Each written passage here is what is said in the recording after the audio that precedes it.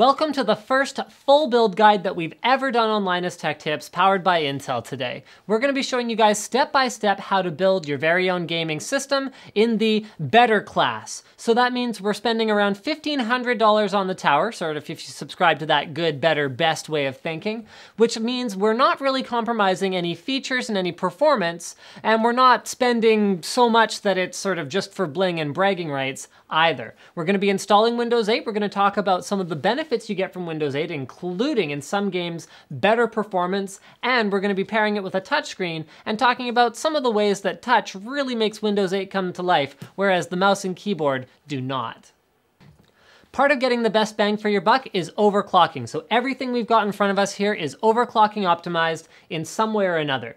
Now I want you to think about your gaming experience kind of like pie, because the two most important things for pie are crust and filling. So I'm gonna go ahead and say the CPU is kind of like the crust. It supports the rest of the system. If it's not fast enough, you're gonna end up with bottlenecks. So if you spent like $1,000 on a graphics card and $100 on a CPU, that graphics card would never reach its full potential anyway. So in this case, for our crust, we've gone with a 3570K. It performs just slightly less than the 3770K in gaming applications because it doesn't have hyperthreading, it's a Core i5, but because it's a K-series SKU, you can overclock it to really squeeze the most performance possible out of the architecture. We're gonna be aiming for anywhere from around 4.4 to 4.5 gigahertz on our CPU.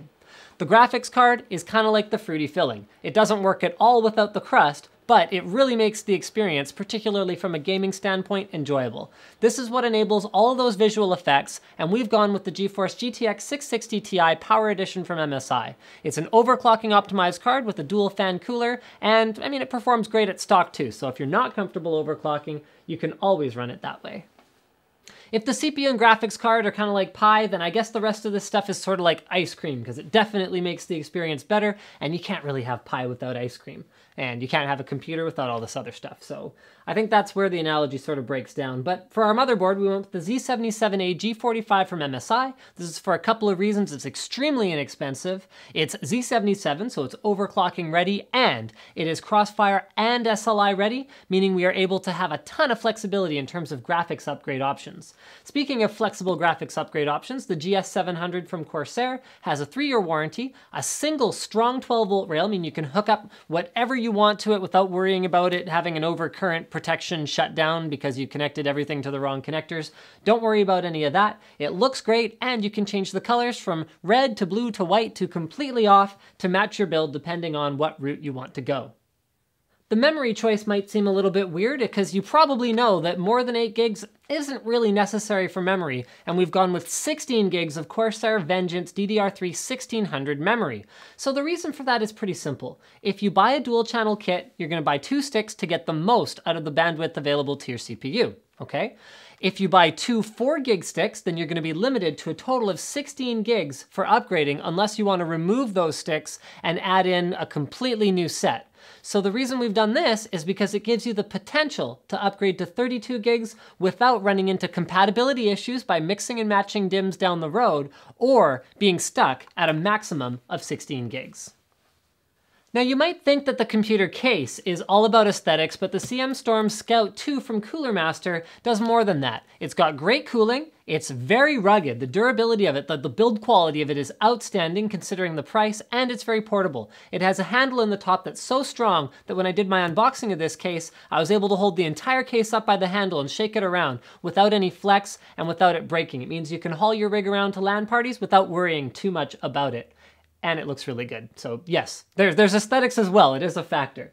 For cooling, we've gone with SP120 Quiet Edition fans from Corsair. I personally find that static pressure is more important than sheer airflow when it comes to getting the most out of your system, so I do prefer SPs in almost all scenarios. And for the CPU, we've gone with a Hydro Series H100i liquid cooler. This is gonna allow us to reach that overclock that we wanted, and because it comes with Corsair's Link software, we can monitor things like fluid temperatures, system temperatures, and fan RPMs using software, keeping close tabs on our system to make sure it's running at peak efficiency. The storage subsystem really comes down to personal choice, but what I'll do is I'll explain why we went with what we did. So we've gone with an Intel 300 series 180 gig SSD. We didn't have a big enough budget for a 240 gig SSD, and rather than going for a 520 series, we sacrificed a little bit of performance to get a bit more capacity, because I personally find that 120 gigs is not quite enough these days if you're running a pure SSD boot drive for all of your OS, application, and gaming needs. We also added a Seagate Barracuda 3TB drive for mass storage because, let's face it, SSDs aren't at the point yet where they're inexpensive enough that you can store everything on them. This gives us a couple of interesting options. We can go with a 180 gig drive and 3 terabytes for storage, or if you find that 120 gigs is enough, you can go with a 120 gig boot drive, partition away 60 gigs of it, use it as a cache using Intel Smart Response technology, which is built into your Z77 board, and you can have a super speedy boot drive with a few key applications, then a cache SSD accelerated mass storage drive where you can install things like games, so your most frequently used applications will be much faster than if they were just stored purely on a mechanical drive. When it comes to peripherals, things get real personal real fast. For our monitor, we went with an Acer T232HL. This is a 10-point multi-touch touchscreen monitor. Remember, we're talking about the Windows 8 experience and how touch really makes it come to life. It's also an IPS screen, which means better viewing angles and better color reproduction, which I personally will prefer to the faster response times but lower color depth of a TN panel. Not everyone will agree with me on that one, and that's fine. For our headset, we went with the Vengeance 1300 from Corsair because they're relatively inexpensive, they sound pretty good, and they're lightweight and comfortable. However, there are more premium options out there, such as the Siberia V2 from SteelSeries. This one in particular also matches our build pretty well with a white and blue color scheme. For the keyboard, again, this is personal choice. Not everyone believes that you even have to spend a lot of money on a keyboard for gaming, but I personally find that a mechanical keyboard really enhances the typing experience, and I prefer it for gaming. And this is the Quickfire Pro from CM Storm. This particular one has Cherry MX Brown switches, but you can choose almost any switch under the sun you want. And what I like about the Quickfire Pro is it has great build quality, and it comes in at a very, very reasonable price point considering the budget of the rest of the components we're looking at here. For our mouse, we went with the Vengeance M65. You could go with the M95 if you play more MMO games than FPS games. It has more buttons and stuff. But what we liked about the M65 is it's got the latest laser sensor offering up to 8200 DPI. It's from Corsair, so can't really go wrong. And it's white, which matched the rest of our build without being overpriced. For our mouse pad, so last but not least, we went with a SteelSeries QCK. This is just the standard sized one. You don't have to get a huge mouse pad unless you're a low sensitivity gamer, and it's available not only in the plain black one you see here, but also any number of different configurations with cool gaming artwork and all that kind of cool stuff like that. The actual tools you need to build a computer are pretty straightforward. I use a big Phillips screwdriver and a small Phillips screwdriver for when I can't get access to those hard to reach areas. The most important thing really is a static free workstation. That means no carpets, no cats, hi, and most importantly, no clothes. Actually, wait, no, sorry, clothes are okay, but no carpets and no cats. Now, techs who do a lot of work, might have a dedicated static-resistant test platform for making sure that components work before you install them in the case, where some issues can occur. But let's face it, you guys are watching this video, you probably don't have one of those. So in a pinch, a motherboard box is an optimal place to test the components before you actually install them into the chassis. Before we can assemble our ghetto test bench, we gotta remove the motherboard from the box. Now the only pieces I need are the I/O shield and the SATA cables. Other than that, we're gonna leave everything inside. If we were running SLI, for example, we would also take out the SLI bridge. Next is the motherboard itself. We remove that from the ESD bag. This protects it during transport. Put that inside the box, and being careful not to touch any of the sensitive electronics. You can see I'm actually holding it by the heatsink and the back plate here. We put that onto our makeshift test bench. Installing CPUs is so easy now. Lift up the retention arm, lift up the hold down plate, no need to remove the protective plastic cover yet. Align the little gold triangle on the top of your CPU with the triangle on your motherboard itself, like so. Close down the hold down plate. Close down the retention arm. Little bit of strength required here. And check that out. The plastic cover will pop off and your CPU socket pins were never exposed. In order to make use of dual channel memory, take your 2 memory sticks, remember we're using 2 so that we have expandability for later, and install them in the color-coded memory slots by pushing down firmly on both sides after opening up the tabs on the side. Now, I personally prefer to install them in the slots furthest away from the CPU socket. However, because we're using a liquid cooler, we don't have to worry about any clearance issues, but if you were using an air cooler, then this is definitely the recommended way to do it. We're only going to need this for the out of the case testing, but I do recommend installing that stock heatsink that came with your CPU. The pins are already in the correct position out of the box. The only thing to watch out for is make sure you've got enough length on the 4-pin connector to reach the CPU fan header on your motherboard. Push them down in a cross pattern. 1, 2, waiting for the click, then plug it in. We're going to use this to make sure that the system posts before we proceed. Now don't worry guys, I'll show you all of these steps in detail once we do the proper assembly of the computer, but basically all I've connected here is 24-pin power, 8-pin power, 2 6-pin power adapters to the video card. I've connected a DVI cable so we can find out if the system boots, and I have plugged in a keyboard just in case we have to press anything in order to confirm that yes, indeed, we do want to boot up. So let's go ahead, and this board does not have onboard switches, so we can use a key, a screwdriver, or anything else metallic to short out the power switch, and now we'll find out if our components are working. So press F1 to run setup. And we have at least basic functionality. Time to proceed with the full build. Preamble's over, folks. Time to actually build this thing. So you can follow along step by step, and I guarantee you anyone will be able to build the exact computer that we're building here today. And most of the principles can be applied to pretty much any custom machine that you would build at any time. Step 1, inspect your case for any damage, because you're going to want to let the retailer or the manufacturer know if anything bad happened to it during transit. Step 2 is to take off the side panels. Even though many cases ship with thumb screws, often they're too tight from the factory to remove by hand, so you have to loosen them with a screwdriver. Put all the screws you take out somewhere safe, such as in a little tray, and I recommend putting the side panels somewhere safe because you guys wouldn't believe how many times I've put a side panel down somewhere and tripped over it as I go to do something else, scratching it. So the place I recommend keeping it is in the box that your case came in with the styrofoam pieces in between the 2 side panels so that they don't get damaged. A lot of people ask me, what screws and adapters do I need in order to build my computer? The simple answer is your case comes with all of that stuff. Most cases come with either a box or a baggie inside that contains the screws you need to completely outfit that case with whatever hardware it happens to support. So in this case, we've got a cardboard box that was mounted in one of the 3.5-inch hard drive cages that has, here we go, all the drive rails and speakers and zip ties even that you'll need to assemble your computer.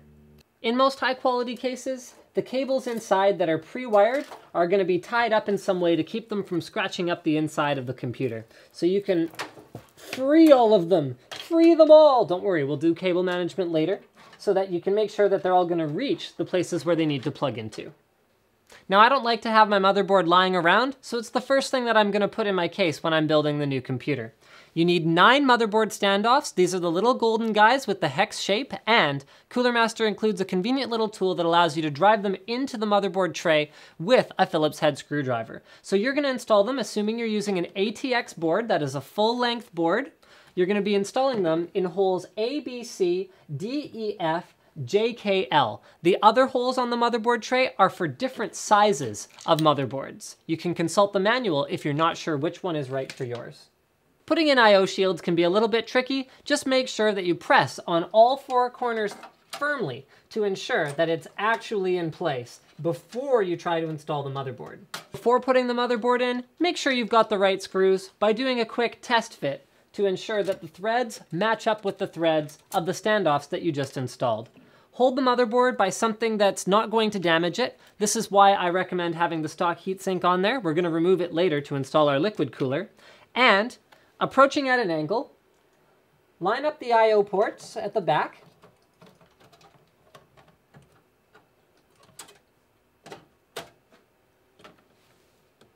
Then hold the motherboard in place.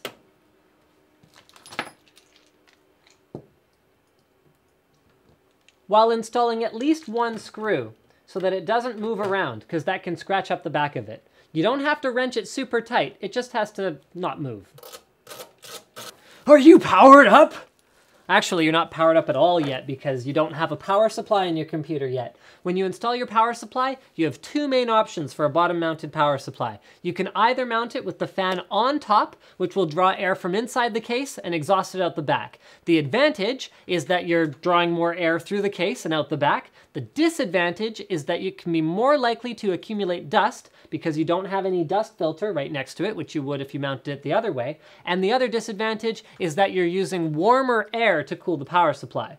The other option is flipping it fan side down. So in this case, our Storm Scout 2 has a filter on the bottom, which should keep the insides clean. But the disadvantage is if you put your case down on a plush carpet, it might suffocate the power supply and it might not get enough fresh air. So think carefully about how you're planning to deploy your computer before installing the power supply. I generally go fan up because particularly with our graphics card, we're gonna draw some of that heat away from the graphics card and out the back of the case using this additional fan for cooling. Line it up with the back of the case, install the 4 screws, and it actually takes less time to install a power supply than it takes to think about how to install a power supply. At this stage of the game, although building a computer is no game, I recommend plugging in whatever connectors you can because as you fill the computer up with more components, it'll get hard to get at some of those little finicky ones. So we're gonna start with the main connectors that go into the motherboard. The Scout 2 has built-in cable management, so we can run our 24-pin through this gap right here and then bring it up right next to the connector on the motherboard, making it so that you don't even see the wires really. The 8-pin connector can be routed in much the same way, going through that cable management hole in the bottom,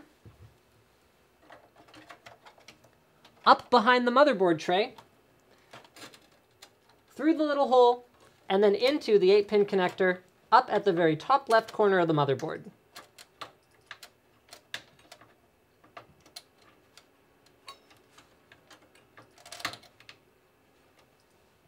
Guys, if at this point you break open the user manual or the quick start guide for your motherboard, there is no shame because installing these front panel connectors can be a little tricky, and while many motherboards have labels directly on the board for what's what, often they're actually not very clear, so feel free to check it out in there. We're gonna start with USB.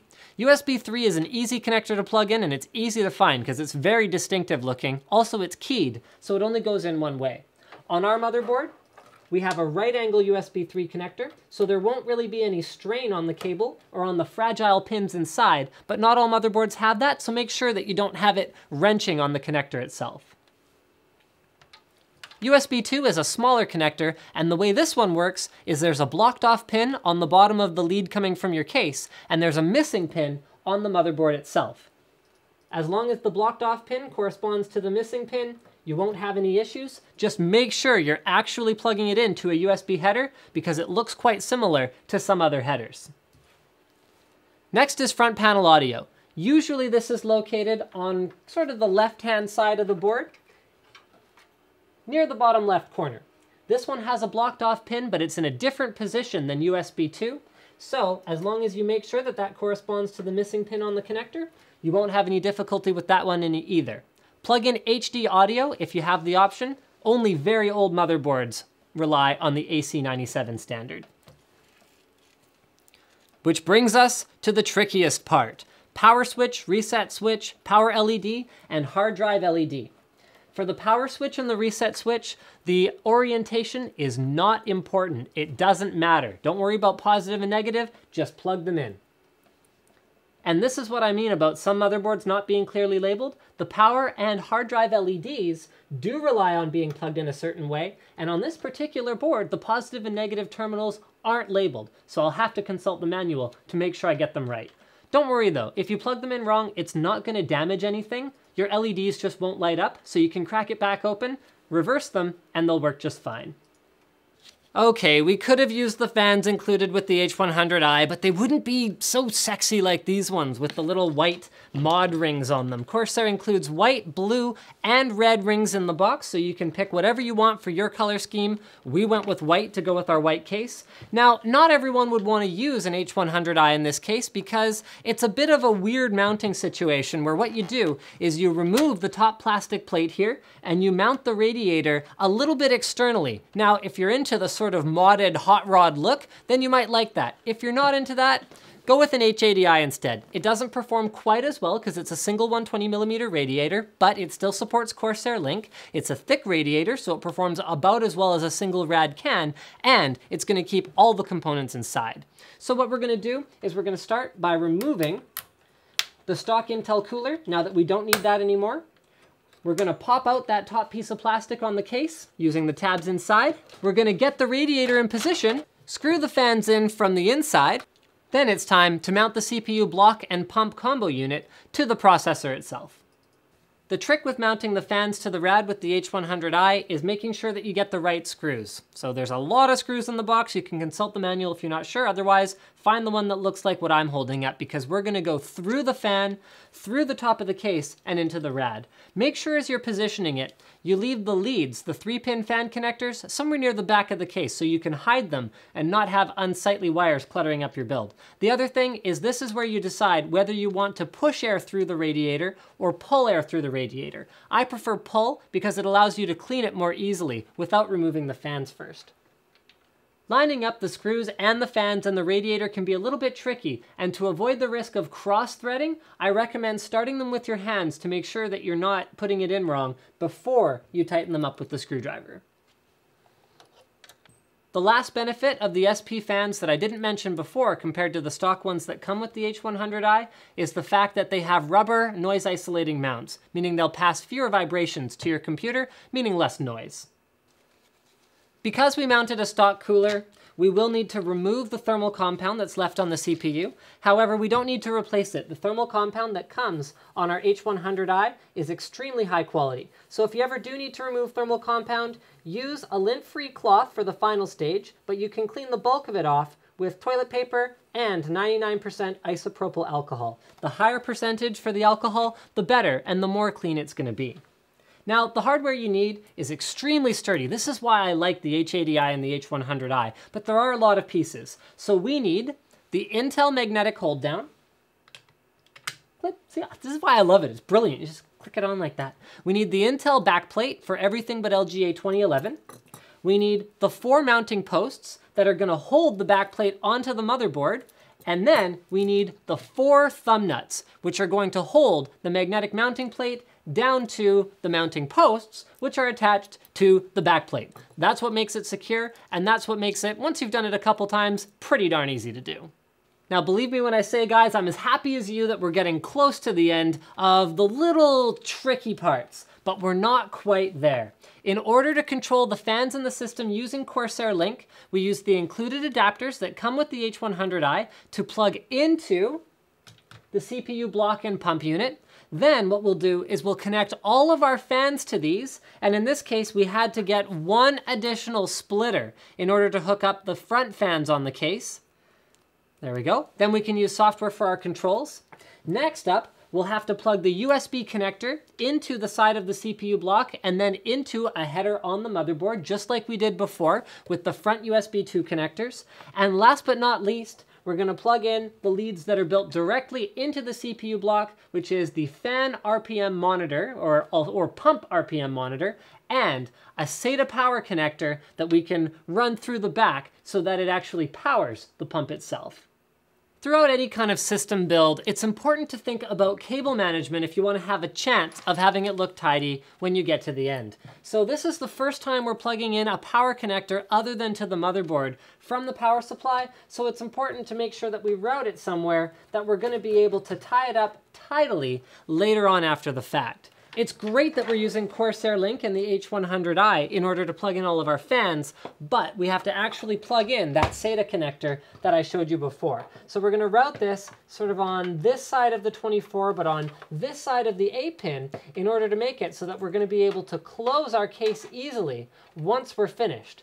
So now, by plugging this in, we have provided power for all 5 of the fans in our case. We're gonna leave the front fans. They're white LED fans. They're wired into the case in such a way that you can turn them on and off with the push of a button, which is very cool. But we're gonna replace this last rear fan with one of our SP fans so we have a more consistent look to the inside of our build. All you gotta do is remove the 4 fan screws from the back. It's probably gonna like fall out here. There we go, that wasn't so bad. Keep those 4 screws because they're the same kinds for pretty much all fans. We're gonna take our SP fan, again, making sure to orient the connector so that we can easily route it behind the motherboard tray for maximum tidiness and software control. Then we're gonna put those 4 screws back in, and now we have a nice consistent look to the inside of the system. Look at this, we're getting there. It's time to put in our storage devices. So we've got our SSD, for which we will need, I just use 2 screws because I'm lazy and it's an SSD. It's not like it's gonna get damaged if it, falls around or whatever else. And because the CM Storm Scout 2 supports SSDs natively, all we have to do is grab one of these 2.5-inch drive sleds, screw it in on the bottom with 2 of the included screws that come with the case. There we go. There we go, just like that, looks good. Pop that back in. And our SSD is installed, except for the power and SATA connectors at the back. For the hard drive, things are a little bit different. We're gonna use the sleds. So the rails that were included in that cardboard box, we're gonna plug these in with the tabs towards the front. That is where the connectors are not on the drive, and then the short ends where the connectors are at the back. We take that whole assembly with the 2 sled rails and the drive itself, and we slide that in until we hear a nice, satisfying click. So let's get all those fans connected. Now, we used 1 splitter on one of our 4 fans that we can plug directly into the Corsair Link module. So those ones are gonna be our 2 front fans. We're gonna plug those directly into that splitter. We're gonna control them at the same time, and we're not gonna be able to monitor the RPMs of both of them.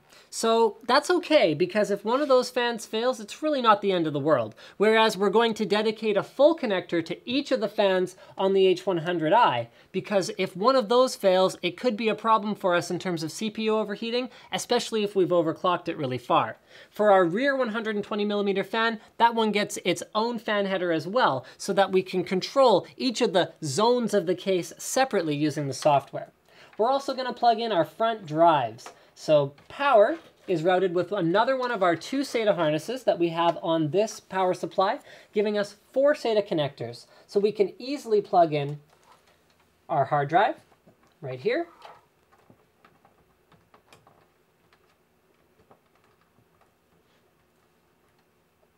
Then we can use the next connector for our SSD, which is right here. This gives us 2 more connectors that we could use for additional drives without using any adapters. Now we need those 2 SATA cables that came with our motherboard, both of which are right angle cables, which is fine because we can use the angled side on the back of the drives. Then we can use the straight side to go directly into the already angled connectors on the motherboard. The only real thing to watch out for is, as you can see on this board, it clearly states use SSDs in the top 2 ports as opposed to the other ones. Don't worry, it's not gonna break anything if you use a different drive, but you'll get the best performance if you plug your SSDs into the native Intel Serial ATA 3 or 6 gigabit per second ports. Now, it's really no secret I'm not the master of cable management by any stretch of the imagination, but I want it to at least look decent from the front. So we're gonna take our Molex harnesses, which we didn't end up using a single 4-pin Molex connector. We're gonna hide those on the other side of the motherboard tray. What's great about this case is there's lots of room for hiding unneeded cables. So we're gonna turn this around so you guys can actually see what I'm doing. There we go.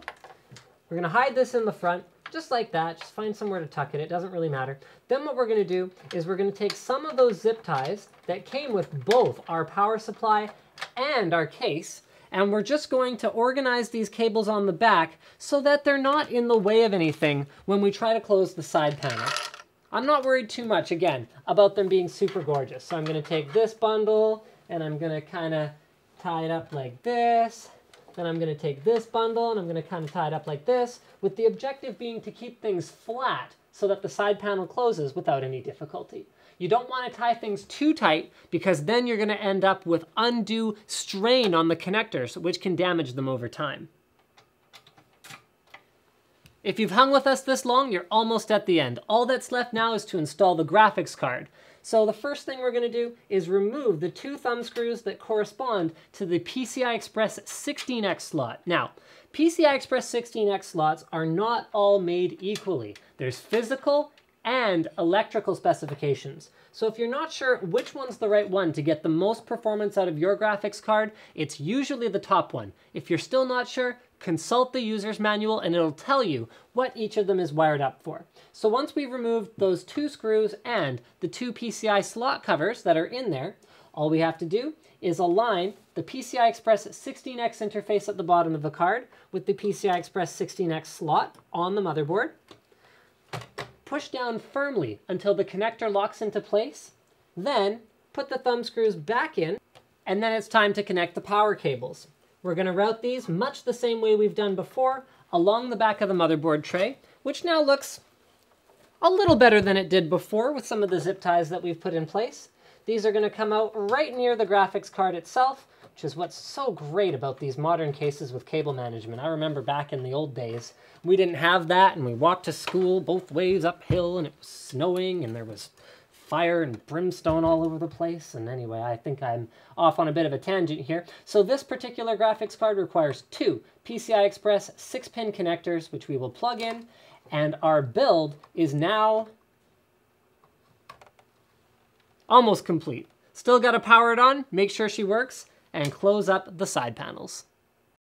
Now I'm about to do something that's incredibly bad luck. I haven't booted up the machine yet, and I am going to close one of the side panels. Usually when I close the side panel before I make sure it works, it doesn't work on the first crack, and there's one small thing I have to fix, but I'm hoping that since we've, gone to great lengths to make sure that this is an awesome build that you guys can follow along with, that we haven't actually made any mistakes. So our right side panel is on.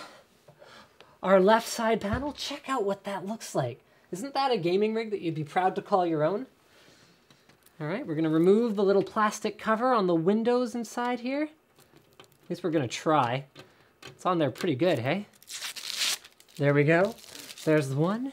We'll take off the outside one once we're done putting it on. Helps to have it oriented the right way there, folks. Do recommend doing that. And she is closed. This is what our $1,500 gaming machine looks like, and it's time to fire her up. Don't forget your thumb screws. And everything's working. Or is it? Now that we've got the system booted up, it's really important to run a couple basic utilities to ensure that it's firing on all cylinders before you call your system done. Because the last thing you want is to find out that there's a slight instability somewhere down the line in the middle of doing something critical, only to have it go and turn off, power down, reset, have corrupted data, anything like that. So we're going to walk you through the basic stuff that we run to ensure the system is working at peak efficiency. Now the first 3 utilities are mostly for your CPU, and they kind of go hand in face or other hand. If you had 3 hands, then that's what they would do.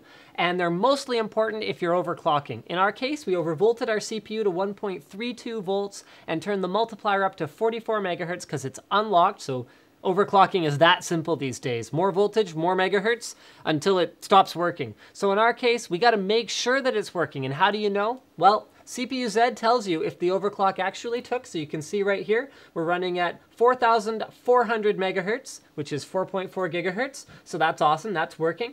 Next up is Prime 95. So you go into Options, Torture Test, Small FFT, and then press OK, and it'll run this test for at least, I would recommend, 24 hours to ensure that your CPU is not making any calculation errors. That tells you that it's actually working correctly, even though you've amped the frequency way up. The last one that you want to use is right here, RealTemp GT. And as long as your CPU is staying at around, I'd say 85 degrees tops, and this is under load, this is under an intensive artificial load. You'll never see a load like this in the real world unless you're doing some pretty intensive stuff, like folding at home, for example. So you want that to stay under around 85 degrees to make sure your CPU doesn't throttle. Thermal throttling is when the CPU slows itself down. It's like, whoa, I can't handle this. I gotta slow myself down to keep myself cool enough that I can, handle it and not die. So we're not reaching that point, which means our overclock is good to go and our Prime 95 is stable. There are other applications you can use instead of Prime 95, but it's the one that we've always been using and we just kind of like it. So there you go. There's my tech tip. Now, speaking of the importance of temperatures, graphics card temperatures are huge. What if something went wrong with your graphics card, or a fan failed, for example, or it wasn't mounted correctly, it got jiggled loose in shipping or something like that when you got your graphics card? So you want to make sure your graphics card's running right before you start firing up games on it as well. So we use a couple of programs called MSI's Afterburner and Combustor, and Combustor is spelled very uniquely, so don't mind that. But we use these to make sure that the graphics card is running correctly, so we can load it up with Combustor, then we can monitor our temperatures. We can see that it's running at about 76 degrees, which is more than okay for these graphics cards. Anything up to about 90 to 95 degrees is actually okay for a modern graphics card. And that tells us, again, so besides our CPU, our graphics subsystem is running correctly as well. The last thing that I'd really recommend running, but I can't show you in Windows here, is Memtest 86. You load that onto a USB drive, throw that in your system, and that'll test your memory to ensure that nowhere within your system are any errors being made. That way you know you can trust it to be 100% stable. Here's another software tip for you guys. Head to Ninite, NINITE.com, as the first thing you do with your system once you've made sure it's working correctly. Select all the stuff you want to install. You want web browsers, Chrome, Opera, Firefox. You want iTunes, Skype, Java, .NET, Air, Shockwave, Dropbox, Google Drive, all that good stuff. All you gotta do is select all the things you want, get Installer.